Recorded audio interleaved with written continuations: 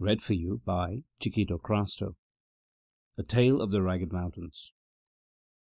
During the fall of the year 1827, while residing near Charlottesville, Virginia, I casually made the acquaintance of Mr. Augustus Bedloe. This young gentleman was remarkable in every respect, and excited in me a profound interest and curiosity. I found it impossible to comprehend him either in his moral or his physical relations. Of his family I could obtain no satisfactory account. Whence he came I never ascertained. Even about his age, although I called him a young gentleman, there was something which perplexed me in no little degree. He certainly seemed young, and he made a point of speaking about his youth, yet there were moments when I should have had little trouble in imagining him 100 years of age.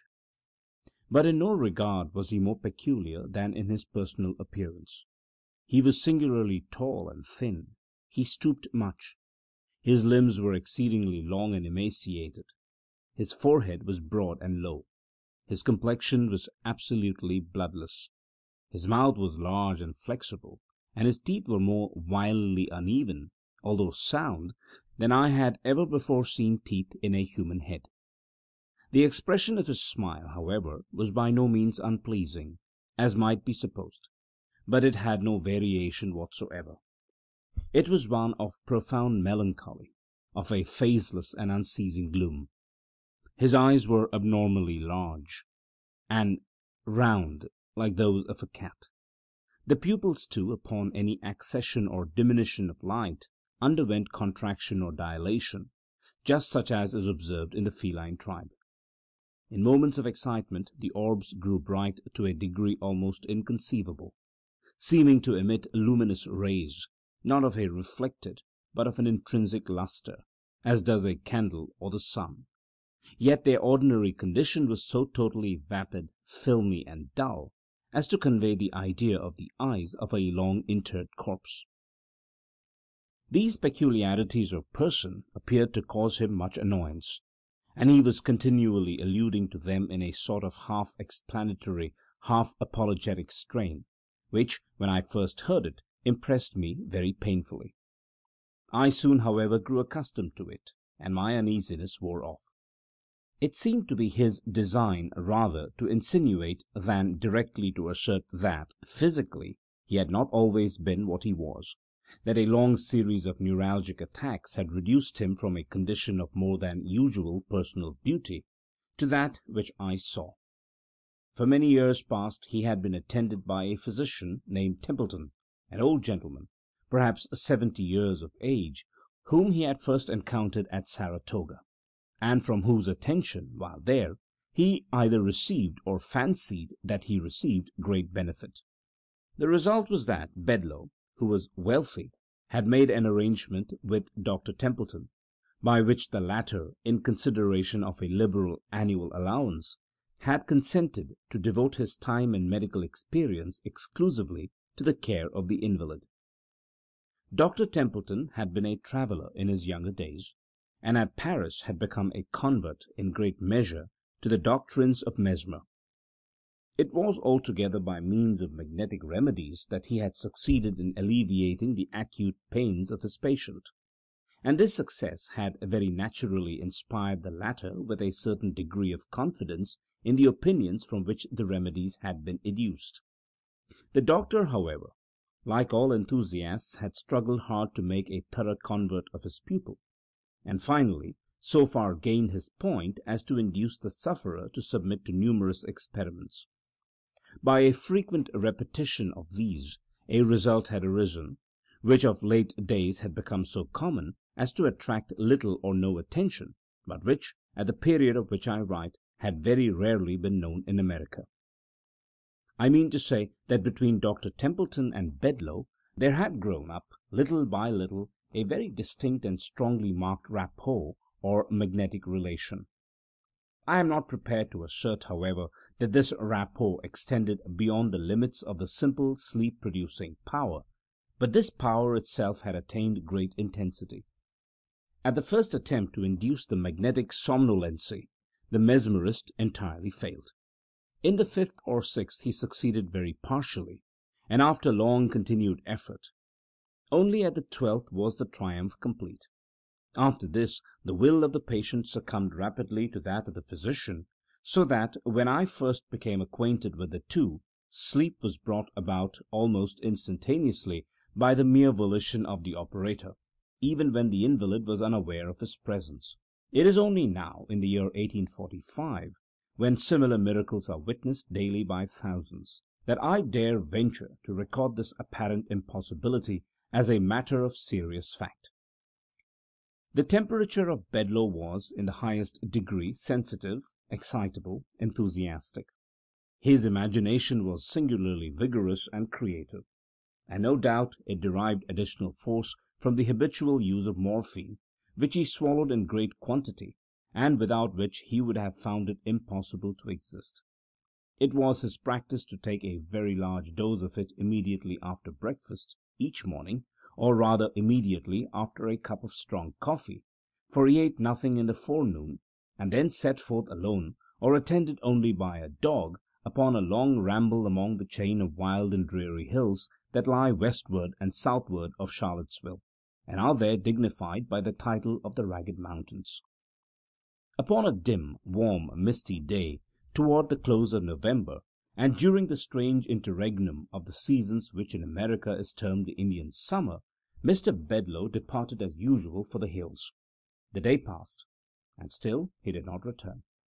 About 8 o'clock at night, having become seriously alarmed at his protracted absence, we were about setting out in search of him, when he unexpectedly made his appearance, in health no worse than usual, and in rather more than ordinary spirits. The account which he gave of his expedition, and of the events which had detained him, was a singular one indeed. "You will remember," said he, "that it was about 9 in the morning when I left Charlottesville. I bent my steps immediately to the mountains, and about 10 entered a gorge which was entirely new to me. I followed the windings of this pass with much interest. The scenery which presented itself on all sides, although scarcely entitled to be called grand, had about it an indescribable and to me a delicious aspect of dreary desolation. The solitude seemed absolutely virgin. I could not help believing that the green sods and the grey rocks upon which I trod had been trodden never before by the foot of a human being. So entirely secluded, and in fact inaccessible except through a series of accidents, is the entrance of the ravine, that it is by no means impossible that I was indeed the first adventurer, the very first and sole adventurer who had ever penetrated its recesses. The thick and peculiar mist or smoke which distinguishes the Indian summer, and which now hung heavily over all objects, served, no doubt, to deepen the vague impressions which these objects created. So dense was this pleasant fog that I could at no time see more than a dozen yards of the path before me. This path was excessively sinuous, and as the sun could not be seen, I soon lost all idea of the direction in which I journeyed. In the meantime the morphine had its customary effect, that of enduing all the external world with an intensity of interest. In the quivering of a leaf, in the hue of a blade of grass, in the shape of a trefoil, in the humming of a bee, in the gleaming of a dewdrop, in the breathing of the wind, in the faint odours that came from the forest, there came a whole universe of suggestion, a gay and motley train of rhapsodical and immethodical thought.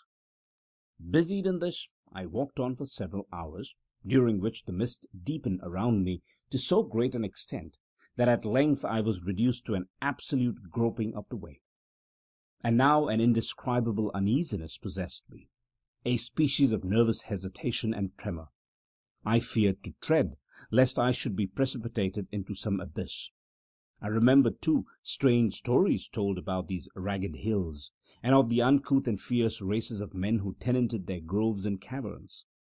A thousand vague fancies oppressed and disconcerted me, fancies the more distressing because vague.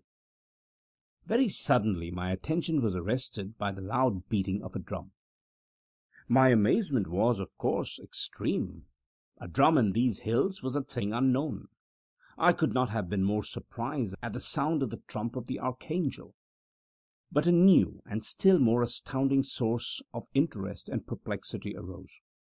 There came a wild rattling or jingling sound, as if of a bunch of large keys, and upon the instant a dusky-visaged and half-naked man rushed past me with a shriek. He came so close to my person that I felt his hot breath upon my face. He bore in one hand an instrument composed of an assemblage of steel rings, and shook them vigorously as he ran. Scarcely had he disappeared in the mist, before, panting after him with open mouth and glaring eyes, there darted a huge beast. I could not be mistaken in its character. It was a hyena. The sight of this monster rather relieved than heightened my terrors, for I now made sure that I dreamed, and endeavored to arouse myself to waking consciousness. I stepped boldly and briskly forward. I rubbed my eyes. I called aloud. I pinched my limbs. A small spring of water presented itself to my view, and here, stooping, I bathed my hands and my head and neck. This seemed to dissipate the equivocal sensations which had hitherto annoyed me. I arose, as I thought, a new man, and proceeded steadily and complacently on my unknown way. At length, quite overcome by exertion and by a certain oppressive closeness of the atmosphere, I seated myself beneath a tree. Presently there came a feeble gleam of sunshine, and the shadow of the leaves of the tree fell faintly but definitely upon the grass. At this shadow I gazed wonderingly for many minutes. Its character stupefied me with astonishment. I looked upward. The tree was a palm. I now arose hurriedly, and in a state of fearful agitation, for the fancy that I dreamed would serve me no longer. I felt that I had perfect command of my senses, and these senses now brought to my soul a world of novel and singular sensation. The heat became all at once intolerable. A strange odor loaded the breeze. A low continuous murmur, like that arising from a full but gently flowing river, came to my ears, intermingled with the peculiar hum of multitudinous human voices.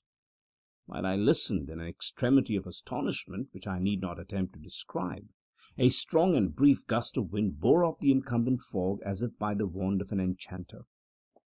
I found myself at the foot of a high mountain, and looking down into a vast plain through which wound a majestic river.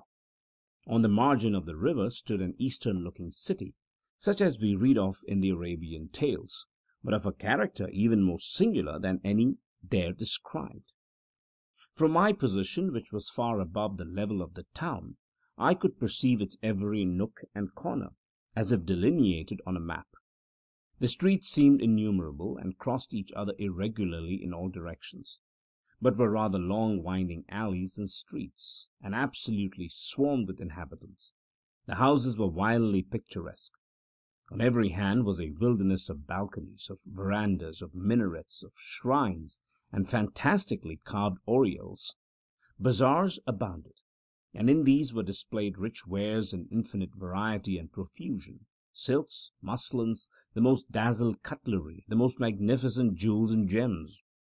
Besides these things were seen on all sides banners and palanquins, litters with stately dames close veiled, elephants gorgeously caparisoned, idols grotesquely hewn, drums, banners and gongs, spears, silver and gilded maces.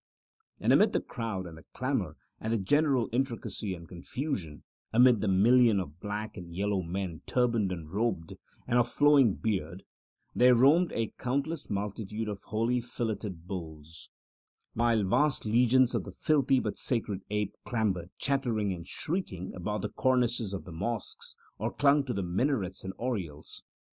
From the swarming streets to the banks of the river there descended innumerable flights of steps leading to bathing places, while the river itself seemed to force a passage with difficulty through the vast fleets of deeply burthened ships that far and wide encountered its surface. Beyond the limits of the city arose, in frequent majestic groups, the palm and the cocoa, with other gigantic and weird trees of vast age, and here and there might be seen a field of rice, the thatched hut of a peasant, a tank, a stray temple, a gypsy camp, or a solitary graceful maiden taking her way, with a pitcher upon her head, to the banks of the magnificent river. You will say now, of course, that I dreamed, but not so. What I saw, what I heard, what I felt, what I thought, had about it nothing of the unmistakable idiosyncrasy of the dream. All was rigorously self-consistent. At first, doubting that I was really awake, I entered into a series of tests, which soon convinced me that I really was. Now, when one dreams, and in the dream suspects that he dreams, the suspicion never fails to confirm itself, and the sleeper is almost immediately aroused. Thus Novalis errs not in saying that we are near waking when we dream that we dream. Had the vision occurred to me as I describe it, without my suspecting it as a dream, then a dream it might absolutely have been, but occurring as it did, and suspected and tested as it was, I am forced to class it among other phenomena. In this I am not sure that you are wrong, observed Dr. Templeton. But proceed. You arose and descended into the city. I arose, continued Bedloe, regarding the doctor with an air of profound astonishment. I arose, as you say, and descended into the city. On my way I fell in with an immense populace, crowding through every avenue, all in the same direction, and exhibiting in every action the wildest excitement. Very suddenly, and by some inconceivable impulse, I became intensely imbued with personal interest in what was going on. I seemed to feel that I had an important part to play, without exactly understanding what it was. Against the crowd which environed me, however, I experienced a deep sentiment of animosity. I shrank from amid them, and swiftly, by a circuitous path, reached and entered the city. Here all was the wildest tumult and contention. A small party of men, clad in garments half Indian, half European, and officered by gentlemen in a uniformly partly British, were engaged at great odds with the swarming rabble of the alleys. I joined the weaker party, arming myself with the weapons of a fallen officer, and fighting I knew not whom with the nervous ferocity of despair. We were soon overpowered by numbers, and driven to seek refuge in a species of kiosk. Here we barricaded ourselves, and for the present were secure. From a loophole near the summit of the kiosk I perceived a vast crowd in furious agitation, surrounding and assaulting a gay palace that overhung the river. Presently, from an upper window of this place, there descended an effeminate-looking person by means of a string made of the turbans of his attendants. A boat was at hand, in which he escaped to the opposite bank of the river. And now a new object took possession of my soul. I spoke a few hurried but energetic words to my companions, and having succeeded in gaining over a few of them to my purpose, made a frantic sally from the kiosk. We rushed amid the crowd that surrounded it. They retreated, at first, before us. They rallied, fought madly, and retreated again. In the meantime, we were borne far from the kiosk, and became bewildered and entangled among the narrow streets of tall, overhanging houses, into the recesses of which the sun had never been able to shine. The rabble pressed impetuously upon us, harassing us with their spears, and overwhelming us with flights of arrows. These latter were very remarkable, and resembled in some respects to the writhing cries of the Malay. They were made to imitate the body of a creeping serpent, and were long and black, with a poisoned barb. One of them struck me upon the right temple. I reeled and fell, and instantaneously a dreadful sickness seized me. I struggled, I gasped, I died. "You will hardly persist now," said I, smiling, "that the whole of your adventure was not a dream. You are not prepared to maintain that you are dead?"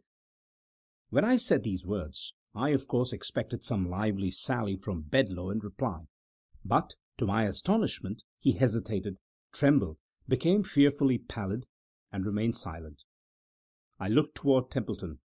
He sat erect and rigid in his chair, his teeth chattered, and his eyes were starting from their sockets. "Proceed," he at length said hoarsely to Bedloe. "For many minutes," continued the latter, "my sole sentiment, my sole feeling, was that of darkness and nonentity, with the consciousness of death. At length there seemed to pass a violent and sudden shock through my soul, as if of electricity. With it came the sense of elasticity and of light. This latter I felt, not saw. In an instant I seemed to rise from the ground, but I had no bodily, no visible, audible, or palpable presence. The crowd had departed. The tumult had ceased. The city was in comparative repose. Beneath me lay my corpse, with the arrow in my temple, the whole head greatly swollen and disfigured. But all these things I felt, not saw. I took interest in nothing. Even the corpse seemed a matter in which I had no concern. Volition I had none, but appeared to be impelled into motion, and flitted buoyantly out of the city, retracing the circuitous path by which I had entered it. When I had attained that point of the ravine in the mountains at which I had encountered the hyena, I again experienced a shock as of a galvanic battery. The sense of weight, of volition, of substance returned. I became my original self, and bent my steps eagerly homeward. But for the past had not lost the vividness of the real, and for now, even for an instant, can I compel my understanding to regard it as a dream. "Nor was it," said Templeton, with an air of deep solemnity. "Yet it would be difficult to say how otherwise it should be termed. Let us suppose only that the soul of the man of to-day is upon the verge of some stupendous psychical discoveries. Let us content ourselves with this supposition. For the rest, I have some explanation to make. Here is a watercolor drawing which I should have shown you before, but which an unaccountable sentiment of horror has hitherto prevented me from showing." We looked at the picture which he presented. I saw nothing in it of an extraordinary character, but its effect upon Bedloe was prodigious. He nearly fainted as he gazed. And yet it was but a miniature portrait, a miraculously accurate one, to be sure, of his own very remarkable features. At least this was my thought as I regarded it. "You will perceive," said Templeton, "the date of this picture. It is here, scarcely visible, in this corner, 1780. In this year was the portrait taken. It is the likeness of a dead friend, a Mr. Oldeb, to whom I became much attached at Calcutta during the administration of Warren Hastings. I was then only 20 years old. When I first saw you, Mr. Bedloe, at Saratoga, it was the miraculous similarity which existed between yourself and the painting which induced me to accost you, to seek your friendship, and to bring about those arrangements which resulted in my becoming your constant companion. In accompanying this point, I was urged partly, and perhaps principally, by a regretful memory of the deceased, but also, in part, by an uneasy, and not altogether horrorless curiosity respecting yourself. In your detail of the vision which presented itself to you amid the hills, you have described with the minutest accuracy the Indian city of Benares upon the Holy River. The riots, the combat, the massacre, were the actual events of the insurrection of the Chaite Singh, which took place in 1780, when Hastings was put in imminent peril of his life. The man escaping by the string of turbans was Chaite Singh himself. The party in the kiosk were sepoys and British officers, headed by Hastings. Of this party I was one, and did all I could to prevent the rash and fatal sally of the officer who fell, in the crowded alleys, by the poisoned arrow of a Bengali. That officer was my dearest friend. It was Oldeb. You will perceive by these manuscripts. Here the speaker produced a notebook, in which several pages appeared to have been freshly written, that, at the very period in which you fancied these things amid the hills, I was engaged in detailing them upon paper here at home. In about a week after this conversation, the following paragraphs appeared in a Charlottesville paper. We have the painful duty of announcing the death of Mr. Augustus Bedloe, a gentleman whose amiable manners and many virtues have long endeared him to the citizens of Charlottesville. Mr. B. for some years past has been subject to neuralgia, which has often threatened to terminate fatally, but this can be regarded only as the mediate cause of his decease. The proximate cause was one of special singularity. In an excursion to the Ragged Mountains a few days since, a slight cold and fever were contracted, attended with great determination of blood to the head. To relieve this, Dr. Templeton resorted to topical bleeding. Leeches were applied to the temples. In a fearfully brief period the patient died, when it appeared that in the jar containing the leeches had been introduced by accident one of the venomous vermicular sanctuaries which are now and then found in the neighboring ponds. This creature fastened itself upon a small artery in the right temple.